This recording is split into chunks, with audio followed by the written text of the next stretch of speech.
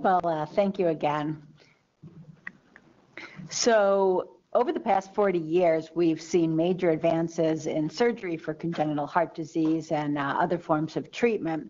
This has resulted, as we've alluded to earlier, in really more adults than children at this point with congenital heart disease. It's estimated that over 1 million adults in the United States have congenital heart disease, and at least half are felt to have some complex form of congenital heart disease where they have ongoing clinical concerns. But less than 30% are seen by appropriate adult congenital heart disease clinics. So this brings up the importance of transition of care process from the pediatric to the adult medical team.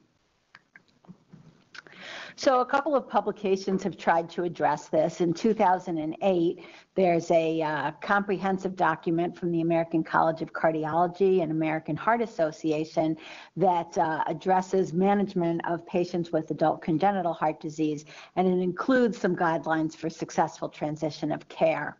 In 2011, the American Heart Association published a best practices document for managing transition of adolescents with congenital heart disease to adulthood. However, with more than 2 decades of national efforts since these publications, there's really still felt to be an unmet need for this high-risk population. So in terms of definitions, we talk about transition and we talk about transfer of care. So transition is the process of moving the care from a child-centered to an adult-centered health system, and the transfer is the point where the adult congenital heart disease provider actually assumes the medical care of the patient. And many patients drop out of active health care during this time, and it's been shown that lapses in care appear to be predictors of morbidity and poor outcome, and particularly for minority populations. So a publication in the European Journal of Pediatrics in 2018 was a systematic review of qualitative studies looking at these issues of transition and transfer. And they found that up to 53% of young adults had not successfully transferred to an adult congenital heart disease center. So over the past decade, several organizations who are sort of key stakeholders in this process have gotten together or within their own organization tried to address something to improve the process. So we spoke about the 2011 American Heart Association scientific statement on the best practices for the transition process. In addition, in 2018, the American College of Cardiology's subsection on adult congenital and pediatric cardiology quality work group put out a paper on young adult transition and transfer policy quality metrics, so a way that departments and hospitals could actually assess how they're doing and have a benchmark to see their progress. In 2018, the American Academy of Pediatrics put out a practice-based quality improvement guideline that talks about 6 key elements of transition, which we'll go over. And the American College of Physicians recently created congenital heart disease specific tools for transition. So the main thing that has been identified is a number of barriers to this whole process. So one of the barriers is with communication and consultation. So there's often a lack of communication or coordination guidelines and protocols between the pediatric and adult systems. There's sometimes inadequate communication from the pediatric clinicians, often a lack of medical records and follow-up recommendations once the patient transfers over to the adult specialist. The sort of correlate of that is that there's sometimes a gap in consultation with the pediatric clinician by the adult clinician. So if he or she receives the patient, not really sure what's going on, don't close the loop back to the pediatric specialist and ask sort of what are the details. Another barrier is in training limitations of adult medical specialists. So I've been in medical education for about 20 years, and I remember 10 or 15 years ago a pretty heated discussion about who should be responsible for the training of of specialists who will specialize in adult congenital heart disease. Should it be pediatrics or should it be internal medicine? And in the end, it's internal medicine, and it's now a boarded subspecialty or subspecialty of the American Board of Internal Medicine, but actually a trainee can enter it after pediatric cardiology training or adult cardiology training.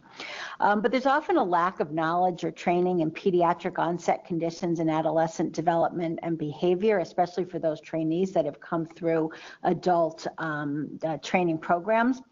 People can have a difficulty in meeting the psychosocial needs of young adults with pediatric onset conditions, and a lack of training and caring for adult patients who are reliant on caregivers, as often these young adults are. Other barriers are within the systems of care delivery, coordination, and support. There's often a lack of care coordination and follow-up, a lack of mental health and other supportive services needed by these patients with complex needs. There can be an unfamiliarity of adult providers with local and regional resources for young adults with chronic conditions. There are administrative constraints and lack of time and reimbursement. These patients are complex and take a long time to see. And there can be a lack of insurance coverage often for these young adults. Another barrier is lack of patient knowledge and engagement. Young adults very frequently lack the knowledge about their own disease, treatments, medications, and medical history. They've had a very high reliance frequently on their parents or guardians through this process and never take it on their own. They frequently have a lack of self-advocacy, decision-making skills, and self-care skills.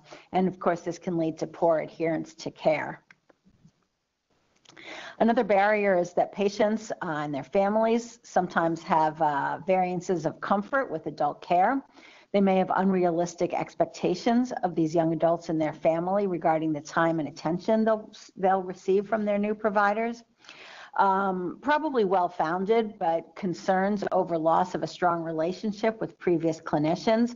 Often the pediatric cardiologist has taken care of this young adult now for 18 or 20 years, sometimes even starting in the prenatal period.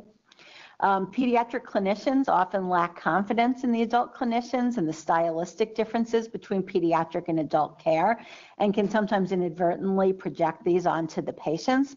I think the feeling is sometimes even stronger for those young adults who have intellectual or developmental disabilities and how they may fare in the adult health system.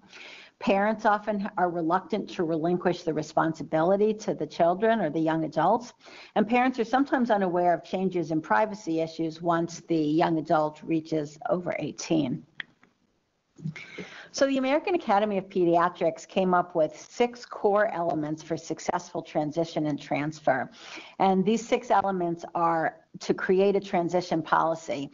And this seems simplistic, but actually the lack of an official policy is sometimes the barrier in and of itself. Without a specific policy, sometimes the process never gets started. They talk about a tracking and monitoring system for the transition and transfer, a readiness assessment of the patient, actual transition planning, which may include patient education to fill knowledge gaps found in the readiness assessment, an actual transfer of care, and then completion of the transfer itself.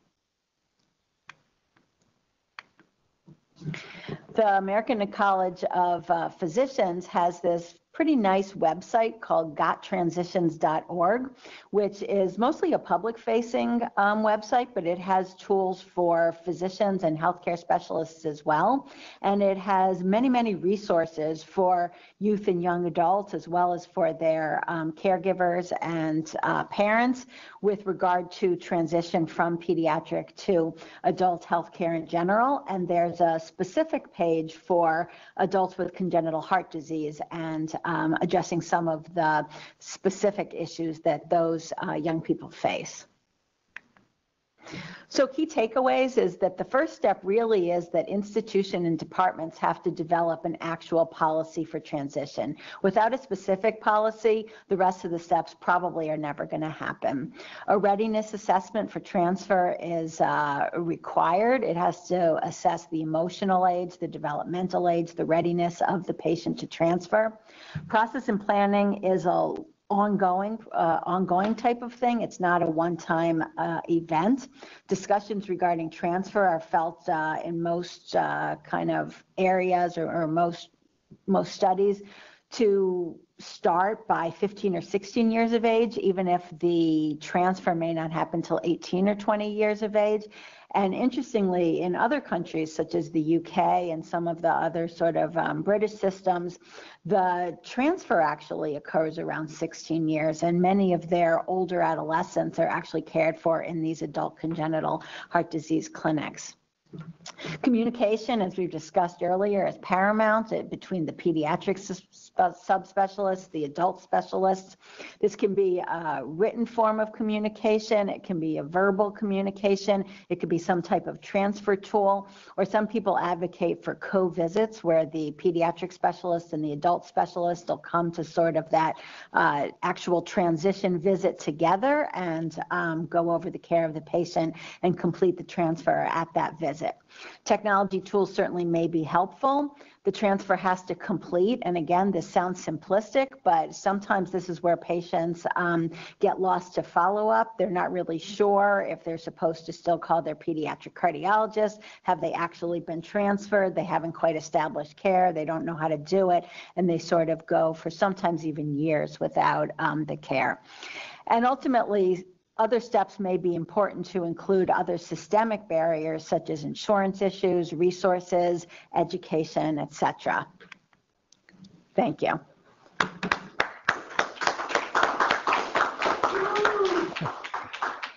Thanks, Fran.